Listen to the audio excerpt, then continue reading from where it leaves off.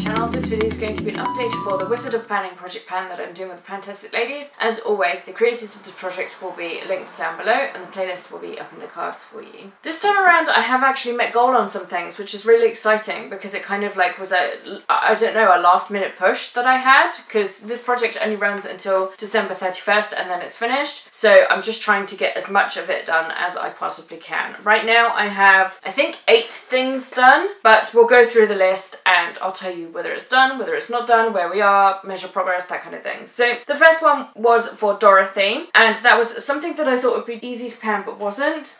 And I picked the blue shade from this Inglot quad that I made. I was thinking about this eyeshadow the other day and I was like, maybe it's definitely too bright for this time of year to be wearing on my lid, but maybe I could get away with wearing it like in the lower lash line or something, like as a kind of just a pop of colour, and keep my lid neutral, and then I could like pair it with a more browny toned lip or a more reddy toned lip, but I will just have to have a play around and see what I can do with that. The next one was for the Wizard of Oz, and that was something to see. And for that I picked this. This is the Hufflepuff lipstick, which is a colour changing lipstick. I'm not going to measure the progress this time around because I've not used this, so this is where we are currently and this is where we were before, so that is that one. The next one was for Tin Man, and that was something silver, and I finished that. I picked the little Lip Smackers lip balm. Then the next one was the Scarecrow, something you are scared to pan, and I picked this loose pigment in the shade Mr. Toad's Wild Ride, and it's just a lime green loose pigment. I've not used this the entire project. We'll see what happens with this one. The next one is Cowardly Lion, and that was something out of your comfort zone, and for that I picked this. This is the Sleek Blush in the shade Guipure?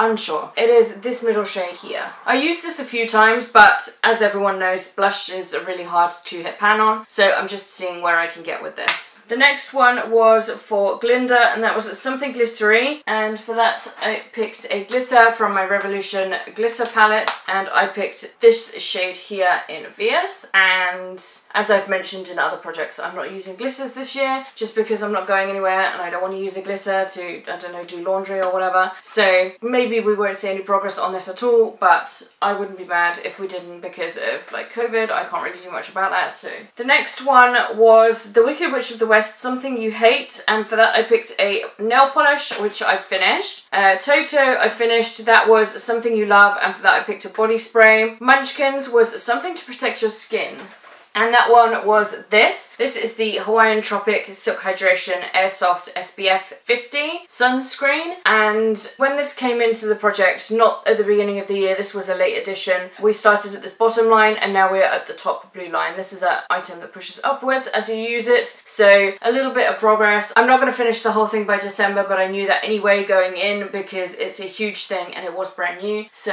that is that one. The next one was Lollipop Guild, and that was something candy related, and that one is actually one of the ones that I've hit goal on this time around. So I picked from the Sprinkles palette by Revolution, and I picked this shade here in Sherbet, and as you can see, once my camera focuses, there is pan there. So this one I'm calling done. I'm moving it out of this project. It's written as done in my book now, so that is that one completed. The next one was Monkeys, and that was Something That Stalks You, and for that I picked the Wet n Wild Reserve Your Cabana. This I wanted to hit pan on, which I did at the last update, but we said that we'd keep it in just to see how far I could get on this, basically. So this is what the pan looks like currently, but for all intents and purposes of this project, this one is done. This is just like a on the side bonus item, I guess.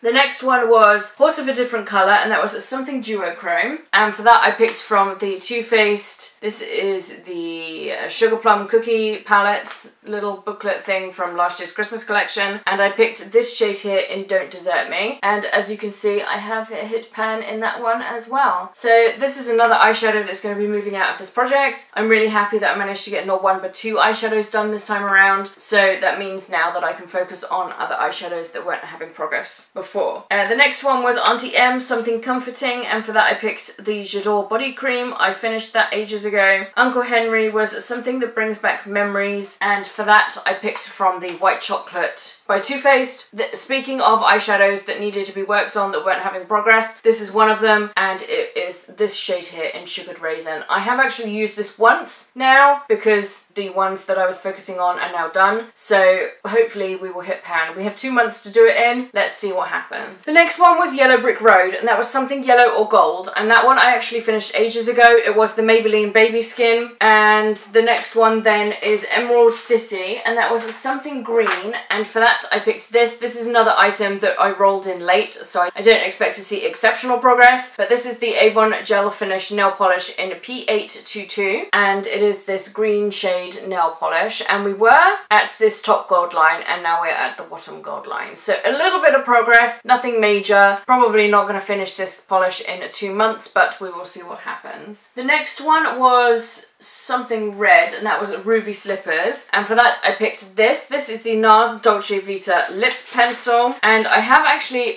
used this quite a bit this time around because it's now calling for this time of year, this particular shade, so I'm happy to get some use on it. Oh, I almost dropped it then. And this is where we currently are on that one. So again, possibly not something I can use up in 2 months, but I am pleased to finally see movement on this particular item. So the last item is Poppies, and that was something you only wear at night, and for that I picked this. This is some random night cream that I've explained before. It's like a vitamin E night cream which was sent to me for testing purposes, and this is where we are currently on that one. And I did say last time that I was annoyed that no matter how many times I use this, progress just doesn't show. So I weighed it, and it did weigh 57 grams at the last update, and now it weighs 54 grams. So I'm pleased that doing it this way, I can see the progress now. Whereas if you look at this compared to last time, there's not any real difference, but you can definitely tell that I have been using it because of the weight differential. And that's everything for this project. So next time will be the last update before the finale. I might do the finale at the beginning of December, I might do the finale in the middle of December. It won't be at the end of December. So technically this runs until the 31st of December, but I probably will finish it a couple of weeks early, but that's neither here nor there. That's a couple of months away yet. I can worry about it then. Thanks so much for watching, take care, and I will see you very soon.